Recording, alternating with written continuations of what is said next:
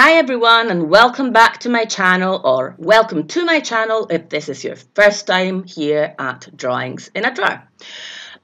Today we're going to talk about lips, how to draw them. I won't be spending much time on how to draw the lips actually, because it's more like how to paint the lips, but I will teach you give you a tip, and that is you can conceive the lips as, let's see, as three balls, two small balls on the top and one larger ball on the lower lip. This will help you kind of get an idea of the shape of the lip, and if you then flesh the lip out from this basic shape, then it will make things easier for you. Always try and be symmetrical, because usually lips are, most parts of our anatomy in the face, especially of our features, are symmetrical. Another trick is to draw two dots and then join them with a line, and then flesh your lip around that. Lips can be finer, lips can be fuller, lips can be darker or lighter, they can have makeup on them, they can be nude or whatever. They can be parted, they can be, let's cut it out. I have gone over this voiceover like 3 times, interrupted by phone calls, children, and also the video. I strongly apologize for this, but you will see my head poking in the video. Yeah. Oh wait, this is important. I have to tell you, the colors I am using for this are Naples Yellow Red, Rose Doré by Winsor & Newton, Yellow Ochre, Caput Mortuum, Permanent Rose, and a neutral tint. If you don't have any of these, you can easily go in and use any kind of yellow, any kind of pink or red, any kind of neutral tint, which you can easily achieve by mixing browns and purples and reds or whatever.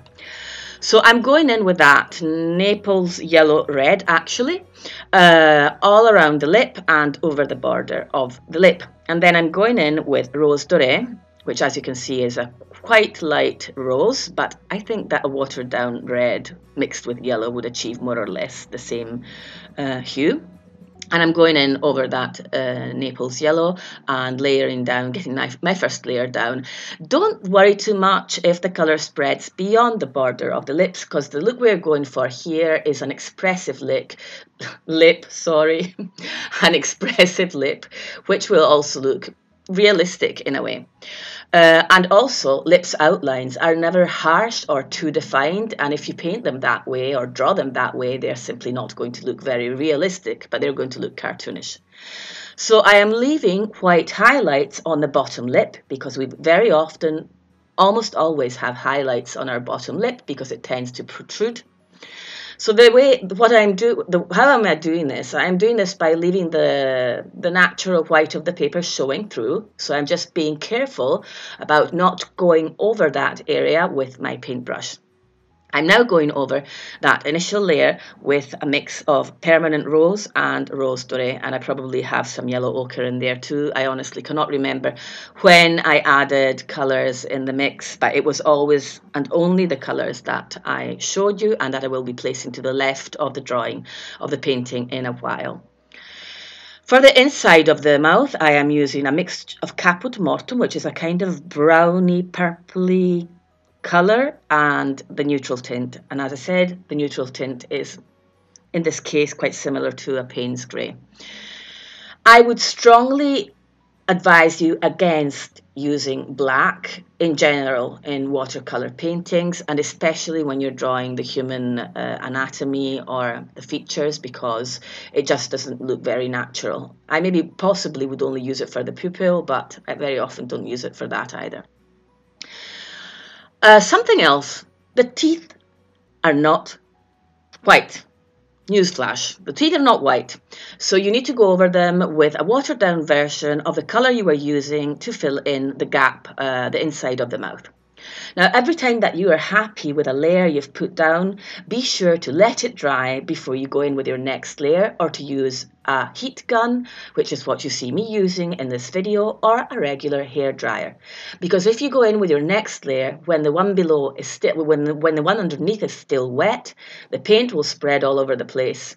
And you can usually fix that with dabbing it up with some kitchen paper, which I'm sure you have in your household. But if you let it dry too much, then you won't be able to fix it at all. And we all know that watercolour is an unforgiving medium, so try to avoid that. So yeah, you can see me going in with that heat gun, and you can see a lot of my head in this video, which I apologize for, and it keeps coming in. And yeah, last time I did that as well because I've changed the angle of my camera and I forgot about that. Yet again, I'm so sorry. So I'm darkening the areas of the lip which are closer to the opening of the lip, because they are usually darker because they are not as protruding as the rest of the lips. Areas where are usually hit by highlights are the center of the bottom lip and the cupid's bow. Yeah, I'm just showing you there that I'm going in with a smaller detailed brush with a mixture of Caput Morton and that neutral tint at the end of the little piece of paper where I've swatched my colours to add shadows to the area of the lip closer to the opening of the mouth, as I was saying earlier. And then I'm going in with some Naples Yellow Red to the top lip, trying to get some of that highlight in there. What else was I saying? Something that I stopped saying, yeah, about my head being in the way a lot. Guys, I'm so sorry about that. I'll get better at this, I promise. Well, hopefully I will. Otherwise, you'll just have to bear with me or unfollow me or unsubscribe or whatever. But please don't unsubscribe. In fact, please do subscribe and do like, because that way you will support this channel and you will help me. You will help the crazy YouTube algorithm, get me viewed or whatever, get me out there so that people can actually get to see my videos, because I don't think many people know that I actually even exist. But I'm extremely grateful for those of you who do know that I exist and take your precious time to have a look at my videos and hit that thumbs up and maybe that bell button. So I'm going in darker and darker, closer to the opening of the mouth, and just reinforcing what I have already laid down, where I want the area to be white, where I want it to be lighter, where I want it to be darker. And yeah, there's also shadow underneath the bottom lip very often. I'm not sure if I am not going to put it in this painting, if I'm going to put it in a while, but I think I did at one point, because there's always a shadow underneath the center of the bottom lip. Please do let me know if you would like me to do real-time, step-by-step paint along with me videos, because I think there's not many of those out there. Narrated videos, obviously, which is going to be hellish for me, because you can tell that I am not very good narrator. But if you're okay with this and you would like me to do longer videos, which you can paint along without having to pause too much, then let me know in the comments box. Did I mention that the teeth are not white, or was that the other voiceover I tried doing that went to hell? Well, anyway, the teeth are not white, yeah. So remember to not leave them white, but go over them with some of that watered down, darker color that you're using for the inside of the mouth. Very watered down. You don't want it to be black either, of course. But a natural lip, a natural teeth will not be white. Even if it's been whitened, bleached, it will still not be completely white. So remember, darker, closer to the opening of the lip, starting from the center of the lip and painting outwards, okay? So following the natural creases and the natural shape of the lip, which is usually rounded, hopefully rounded.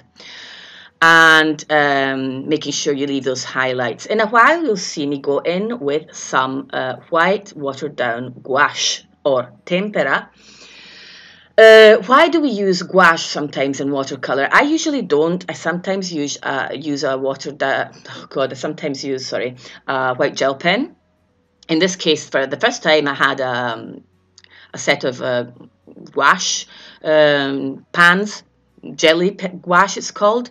So I used some of that watered down, and I went over to reinforce the highlights, because you cannot do that with watercolor. If you're a beginner in watercolors, you will know that white watercolor won't achieve highlights because it is just too transparent, whereas gouache is far more opaque, and it's much easier to get your highlights in there with that.